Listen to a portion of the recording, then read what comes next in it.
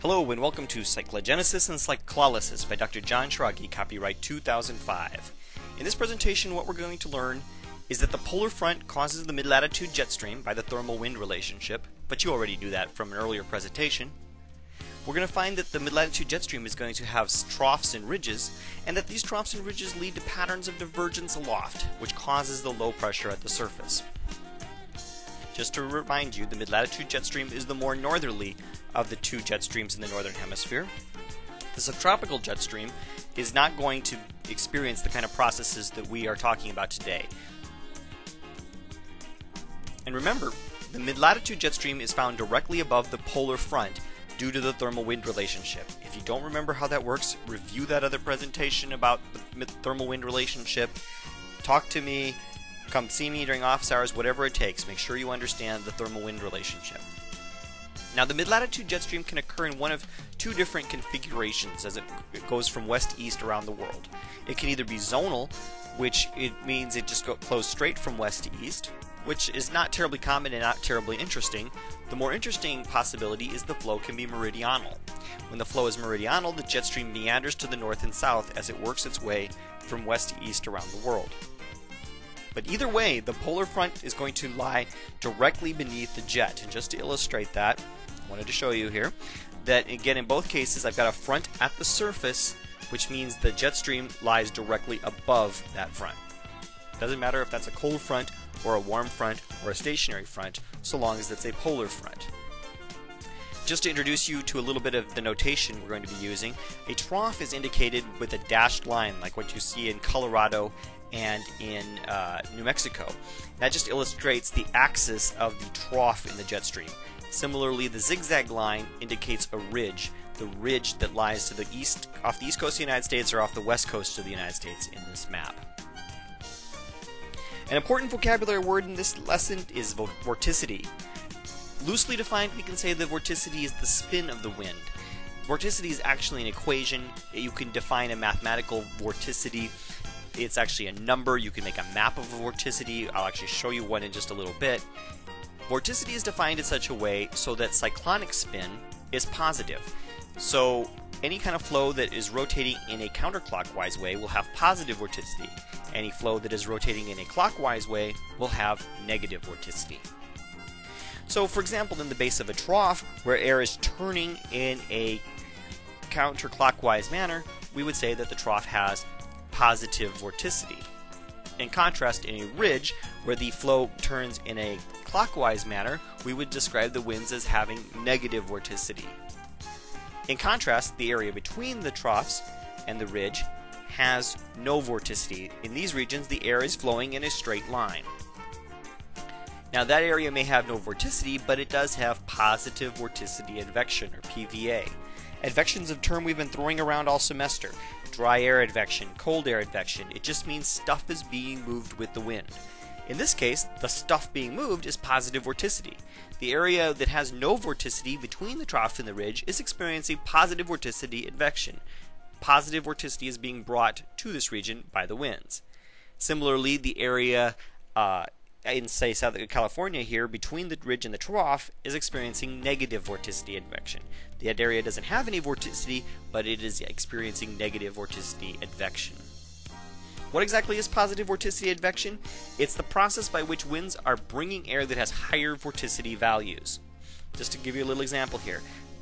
Region A is at the base of this trough. It has positive vorticity. Region B has no vorticity. The winds are moving in a straight line at that location, but it does have positive vorticity advection. Air is moving towards location B that has positive vorticity. Now, as air moves from location A to location B, it needs to lose its spin. If it doesn't lose its spin, it won't make that straightaway and then head into the ridge. It'll just curve into a big circle. So we have a region with positive vorticity advection is not increasing its spin, rather it's an area where air needs to lose its spin. How do you lose spin? Well, if you're a figure skater, you lose your spin by spreading your arms out.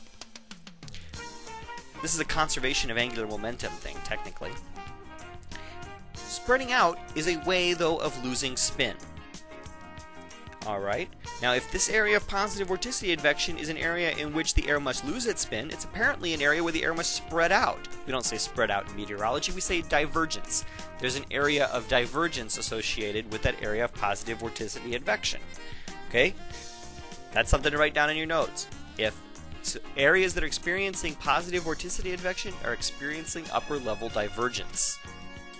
Now, if you're experiencing upper level divergence down at the surface, your upper level divergence means low pressure at the surface.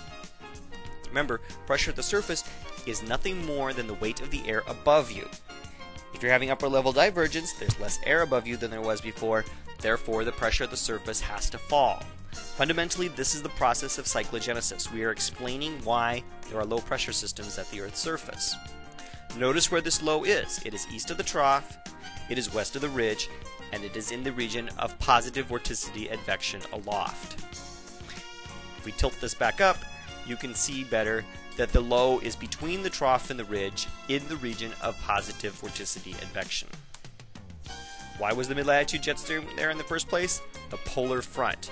There is a polar front at the surface, and so the mid-latitude jet stream is directly above it due to the thermal wind relationship.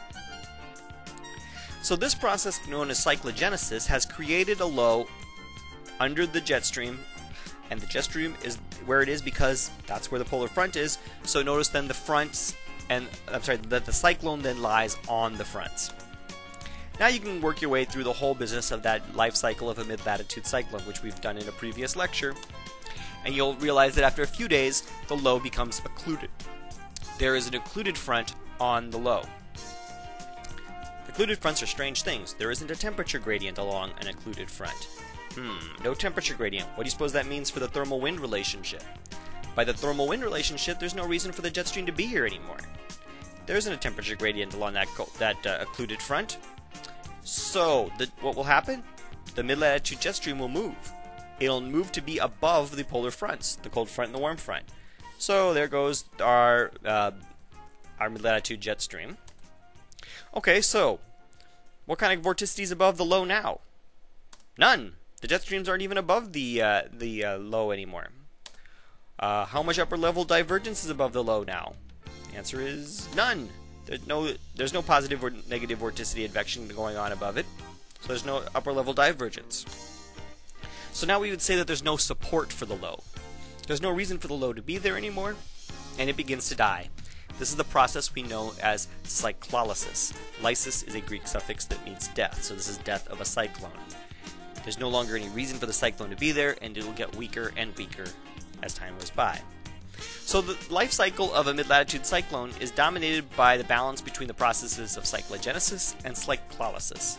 Cyclogenesis is the strengthening of a cyclone by lowering its pressure, and it's going to happen whenever positive vorticity in advection in the jet stream causes upper level divergence and pressures at the surface to fall. Cyclolysis, on the other hand, is a weakening of the cyclone by increasing its pressure, and this is going to happen whenever the jet stream is no longer directly above the low due to the formation of an occluded front. Let me just give you some quick examples of this. Here's a great big trough in the jet stream centered over the Illinois-Indiana border. That is a big sharp trough. It's going to have lots of curvature down at the bottom. The air is spinning sharply as it goes around the base of that trough. So that's going to be an area with lots of vorticity. Now I told you before, vorticity is actually a number. You can draw maps of vorticity. And in this case we find out that there's lots of positive vorticity in the trough, which means out ahead of the trough we're going to have lots of positive vorticity advection. Again, positive vorticity advection is actually a number. You can make a map of positive vorticity advection.